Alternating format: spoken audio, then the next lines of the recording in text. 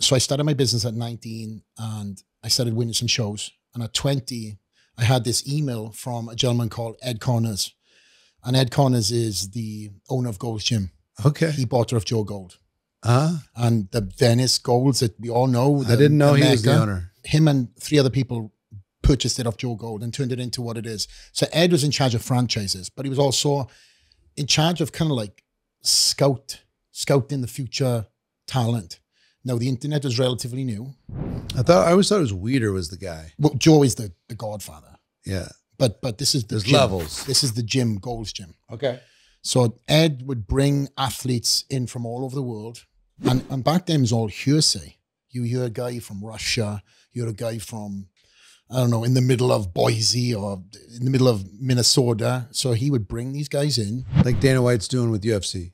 But without, at least there's context, there's media, there's some sort of fight. Sure. This was all polar, old school photos that had been sent to him. So he would bring these guys out and my images were posted on the internet.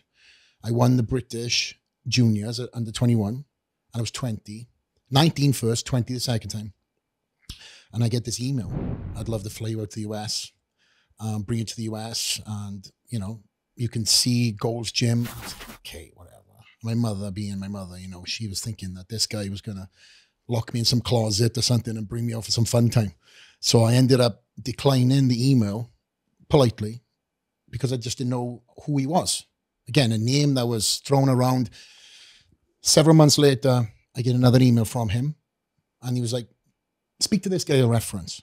I ended up speaking to this guy and he said, no, he's legit. So I ended up jumping on a plane, going out to the US. And what was that like?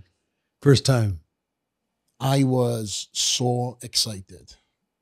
And for whatever reason, so at peace. I just felt like this was a new journey, a new chapter, something that I didn't really fly up to California, the Mecca, at the time. And also, for me, getting to the US and walking into Gold's Gym for the first time, this magazine that I'd bought every single month, Flex magazine, just turned into reality. How does it become Flex magazine? How does that even happen when that's your nickname? I don't know. There's no royalty on that though. Yeah, it's crazy. But I just walked into this gym and I was like, whoa, and also during that period of time too, there's a lot of Hollywood that was training there.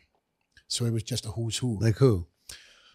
Jean-Claude Van Damme, Hulk Hogan, you see Bruce Willis. But my first day, I seen Jean-Claude Van Damme and all the Olympian athletes, Mr. Olympian athletes that I seen in the magazines for all these years. And I was like, this is crazy. If you're into network marketing, entrepreneurship, or personal development, hit subscribe for daily content. Don't miss out. We've got you covered every single day. Let's grow together.